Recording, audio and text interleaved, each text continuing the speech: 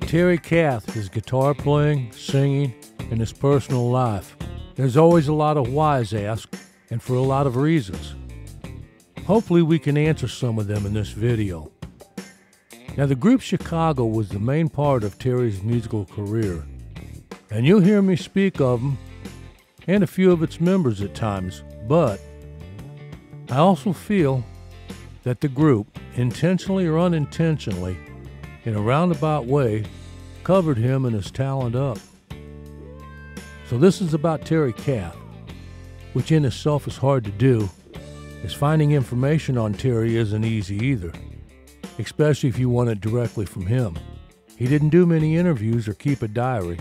The second-party information is out there, but still not a lot of it came out during the time he was with the band or shortly after his death. And what has come out later, some of it 30, 40 years after his death, could be a little bit hazy, as time does have a tendency to do that to a story. But it's all we have to go on and try to make sense of. So this video here is to try and shed some light to those people who only knew of the band Chicago as a group and never knew their leader. And for the rest of you, just a short video to look back on what I consider one of the best guitarists and musical minds of 70s music.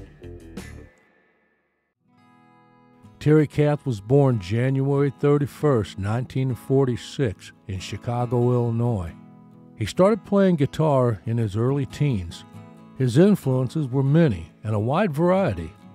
Early on, from the Ventures and Dick Dale, and later anywhere from George Benson to Jimi Hendrix.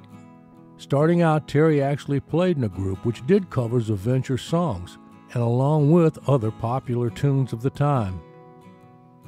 In 1961, he joined Jimmy Rice and the Gentlemen, a band which also included horn player Walt Perizzator, who would also become a member of Chicago later on. In 1965, both Terry and Walt would join the group Jimmy Ford and the Executives, which was the backup band on Dick Clark's Caravan of Stars. In some of the earlier groups, Terry would play the bass guitar if needed. He would take some guitar lessons, but it didn't really hold his attention. He just said, all I wanted to do was play those rock and roll chords. So basically, Terry was a self-taught musician. And when you take that into consideration, it's a pretty amazing feat. He was really that talented. The other band members of Chicago were for the most part schooled and had years of formal training, and they admit they looked up to Terry as the leader of the band. If you're not familiar with Terry's playing, here's a couple of suggestions of mine to give a listen to. These songs are some really great guitar work of Terry's. The first is Song of the Evergreens. This song wasn't released as a single that I remember, but the words and music are just brilliant. You can find the song on YouTube, throw on a set of headphones and give it a listen. Next, his solo on the hit 25 or 6 to 4. It just speaks for itself. There's a live version of this on YouTube. I'll look it up and leave a link in the description. Also check out the song Make Me Smile. Not only listen to the guitar work, but also this is one where Terry carries the lead vocal. His voice is very soulful. In a way, it kind of reminds me of a Dennis Edwards or a Paul Williams of the Temptations. And one more thing about his voice was that he was a very good harmony singer. Just an accomplished all-around vocalist. Whether it was a song like Make Me Smile or a ballad like Color My World, he could cover it vocally. He played a variety of guitars, his favorite being a 66 Fender Telecaster. It's the one he had changed out the neck pickup on from a single coil to a humbucker, and also said he added a few capacitors to it. It was heavily modified in every sense, really. He also played a Stratocaster and a few different Gibson solid bodies. But the 66 Tele is the guitar you see him playing the most from about 1972 until his death in 1978. It's the one with all the stickers on it. Some pictures show a bunch of Pignose stickers. Anyone not familiar with Pignose, it was a small amplifier that came out in the early 70s. Terry invested in it and was one of the founders of the Pignose Company. It's still in business today. Anyone want to chime in here and enlighten us some more on Terry's guitars, feel free to do so in the comments section. As far as amps, one thing here about Terry, he was someone who loved to tinker and modify his gear to fit him. Guitars and amps both. Now here's a good picture of Terry on stage, and a decent picture to zoom in on. This setup looks like a tube head, possibly one of the Heath kits he was said to have favored. If you look close, it looks like he has a head on each side of the cabinet, one probably for a backup. Same with one of the 215 cabs. He said he liked low wattage tube amps into a 215 cabinet. In the studio, he used a variety of amps, including the Fender Dual Showman and a twin reverb, and had even used an old Bogan tube PA head for a preamp. One thing he did say when he was asked about such low wattage amps on stage was he had no trouble hearing himself, as he was the only guitar player, so there wasn't another one to wash him out. Terry was also infatuated with guns. He wasn't a hunter really, he just enjoyed target shooting and going out into the woods and blasting away. He carried a gun around quite often, especially later on in life. The story told was he once pulled one out on stage during an outside concert and just ripped off a few shots in the air.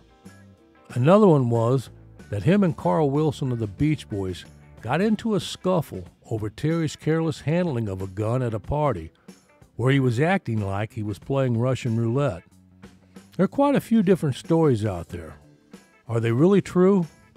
I don't know. But what I would think is there's enough stories floating around to make me believe that Terry just might have been careless with guns, and this sadly would eventually come back to bite him. Let me just say that there's no way I believe that Terry Kath intentionally took his own life. I don't believe that for 1 minute. I also do not believe it happened while playing a game of Russian roulette, although he was careless enough with guns to where I can understand why someone might think this or even consider it. Terry died from a self-inflicted gunshot wound to the head from a semi-automatic pistol.